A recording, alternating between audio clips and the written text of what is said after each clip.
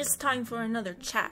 Don't ask me what that was because I don't know, but as you read by the title of this video, to all my Sable mains out there, I love you girly pops, but we need to make a better community. There's been a lot of hate towards Sables, saying that they're either sweaty or they suck at the game, and I do have some explanations to this. It's because, you know, people who play Sable love Dead by Daylight, and then people who play Sable choose her because they're just starting Dead by Daylight and she's cute. So that's probably why you're getting a mix of different players. Also, so many different people play Sable, so obviously you're gonna get different Sables. But let me just say, I'm not like the other Sables. I'm a pick-me Sable.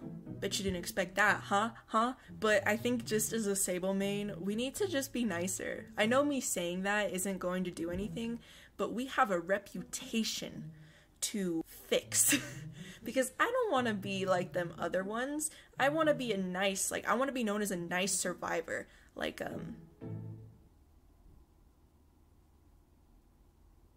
don't know any nice survivors in this game. Michaela? That's sad. I think everyone out there has a reputation of being a sucky player. Especially Laurie Strode. You know what you did, Laurie. Anyways, obviously you shouldn't judge a character based off of that person's playstyle, because honestly it's going to be hit or miss. You're going to get a good player, you're going to get a bad player. And I think the reason why people say Sable players are just so selfish is because there's so many of them.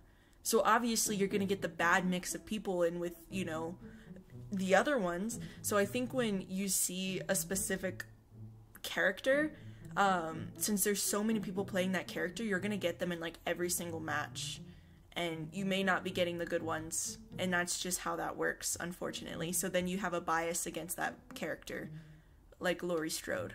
Actually, nobody plays Laurie, but I've noticed the games that I have played against Laurie, they're always like selfish, and I'm like, what are you doing, girly pop? Like, we could have all made it out. I still love Laurie though, she's amazing. Yeah, as a Sable main, we need to be better.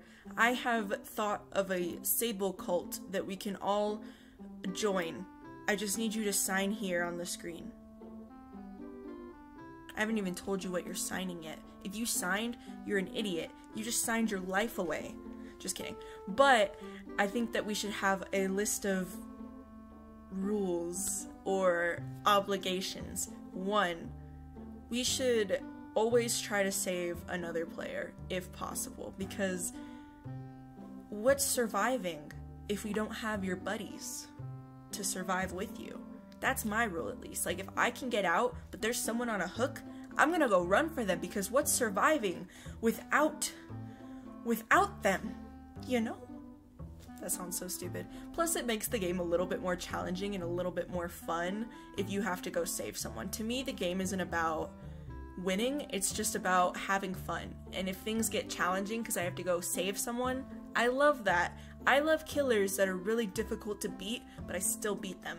That's my favorite kind of game, where it's like we don't know which way this game is gonna go, and then it goes my way. Even if we lose, if I was that close to making it, I'm still a happy camper.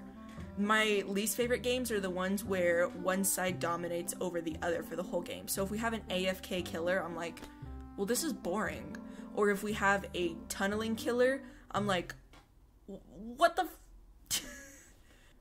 Anyways, the second rule, we should always heal others before ourselves. Now, I haven't noticed a lot of this in the game, but I'm sure it's happened before.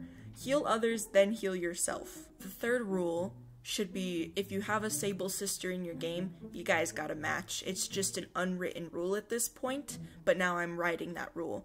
I follow this rule religiously. If there is another Sable in my game, you best bet that I'm gonna be matching her, because I have pretty much every single outfit except for I think the Gothic Victorian one or whatever, the Gothic Fantasy, that one. That's the only outfit I don't have for her. Otherwise, I have all of them. So you always have to be there for your Sable sisters. Don't leave a Sable sister, okay? We are a group. We love each other. We are built together. We are the same person, literally, and not really at the same time, however that works. But we need to build a better community for our Sable sisters. We are the only ones who don't hate each other in this world full of Dead by Daylight haters. I'm realizing how much of a stupid video this is, but in all seriousness, it is just a game, and play however makes the game feel fun to you. Because at the end of the day, I don't think games are all about winning. And I know some people are very sweaty and try hard at games, which, whatever, push them into the corner, let them talk amongst themselves. But for all the people who play to have fun, which are what video games are really about, let's just have a lot of love for each other, because we all love the same game. And although some of the people play like trash, we're here for one reason. Dead by Daylight is awesome.